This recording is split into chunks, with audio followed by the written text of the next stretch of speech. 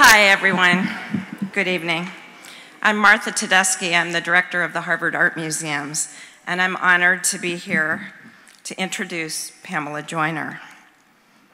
Speaking of her collection, the collection she's built, of abstract art by African American artists and artists of the global African diaspora, Pamela Joyner has said, "It's no less ambitious than an effort to reframe art history. First, to include more broadly those who have been overlooked, and for those with visibility, to steward and contextualize those careers." Reflecting on Pam Joyner's ambitious and vital undertaking, the curators of the current exhibition Solidary and Solitary, the exhibition which is currently drawn from the Joyner-Giuffrida collection and is currently traveling throughout the United States, stated this: "Collectors of Black art have long sought to preserve the facts about people and events that were being overlooked or discarded. The gesture is not small. Recognizing actors left out of dominant accounts does not simply repopulate these accounts, it changes the very form of history. This history also departs from a monolithic narrative of what it means to be Black." During my remarks, a selection of images from the Joyner-Giuffrida collection will be playing here for your enjoyment. These are dazzling works of art, mostly abstract in form, by artists ranging from Norman Lewis and Sam Gilliam to Kevin Beasley, Shanique Smith, Lynette Yaram-Boucher, among others.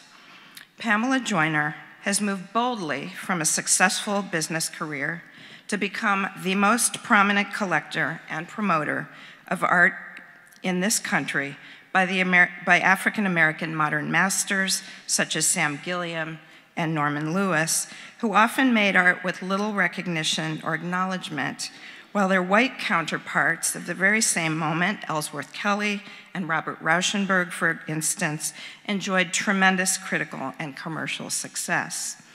She began collecting art around 20 years ago, and with the support of her husband, Fred Giuffrida, embarked on a mission to alter the legacy of racism in the art world. She took this work very seriously, hiring an art historian to study and document the art, and she's amassed more than 300 works by some 100 different artists at this point, with works dating from the 1940s right up to yesterday. In addition to masterworks by earlier talents such as Lewis and Gilliam, the collection also includes dynamic works in a wide variety of media and artistic approaches by current luminaries such as Kara Walker, Leonardo Drew, Lorna Simpson, Glenn Ligon, Melvin Edwards, and Mark Bradford, among so many others. As well, Pamela Joyner's passionate advocacy for the work of Black artists reaches far beyond her own collection. To give only a few examples, she's established a fund at Tate in London, where she is a trustee, to acquire African American art. She's created an artist in residence program in her family's vineyard in Sonoma County. And she's funding a new archive on African American artists at the Getty, where she was recently made a trustee.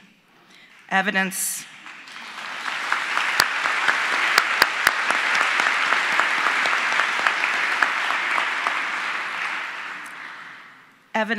of her great commitment to the display, documentation, and legacy of Black artists resides in the encyclopedic volume, 4 Generations, the Joyner-Giuffrida collection of abstract art. I can recommend it. The current exhibition, Solidary and Solitary, is drawn from this astounding collection and has already been shown at a dozen museums in the United States. Pam is extremely generous with her collection, both through this touring exhibition, but also by individual loans to museums across the country. She has also supported Soul of a Nation, the critically acclaimed and first comprehensive exhibition of the Black masters that was commissioned by Tate and is currently on view and drawing capacity crowds at the Brooklyn Museum. A graduate of Dartmouth and Harvard, where she earned her MBA, and a supporter not only of the visual arts, she chaired the board of the San Francisco Ballet and served on the board of the New York City Ballet. In fact, it could be said that her early ballet lessons in her native Chicago, also my native Chicago, started her on her path. In a wonderful profile of Joyner in the New York Times a couple of years ago, we learned that she would visit the Art Institute of Chicago to see Georges Seurat's A Sunday on the Island of Grand Jatte after her ballet class. And in fact, it was at the Art Institute of Chicago, where I was deputy director a few years ago, that I first met Pam when she became a trustee of that institution as well. So from ballet class to the boardroom. Very proud of you. It was here that she developed what she modestly calls cultural literacy. And it is her mission to bring to light art that has, for so long, been in the dark, and to bring this type of literacy to those who have been, too long, shut out of it. For her extraordinary commitment to Black art as a profound expression of history and experience, the Hutchins Center recognizes Pamela Joyner with the W.E.B. Du Bois Medal. Congratulations, Pamela.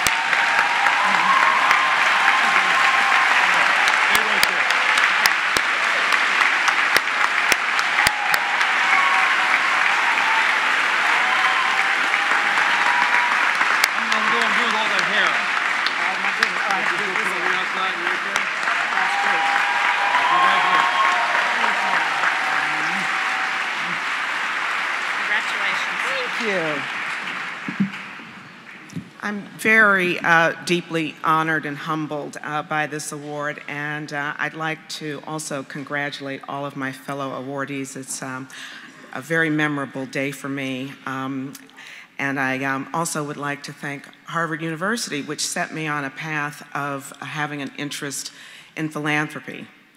So I'm an unapologetic activist.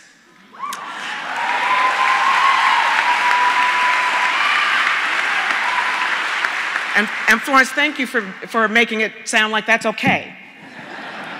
You know, living in Northern California, that is sort of the hotbed of innovation, one can dare to be different.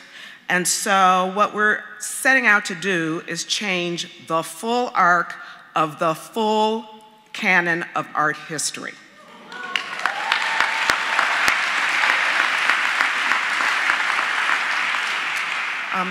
This endeavor requires the input and cooperation of so many individuals and institutions as well. But at the core of the endeavor is the artist. So I'll tell a little story about a room that is really an inspiration. I think about it often when I get up every morning to do the thing I do. For a number of years in the Brooklyn Museum, there's been an installation of Kehinde Wiley's work. And if you go there on a Saturday afternoon, well, first of all, let me just describe it. It's almost a temple. The work is on the ceiling and all four walls. And when you go in that room on a Saturday afternoon, you see something you don't see in most cultural institutions around this country. You see teenagers of color and young kids of color and families of color kind of lounging around taking in this spectacle. Why? Because people want to see themselves on the walls.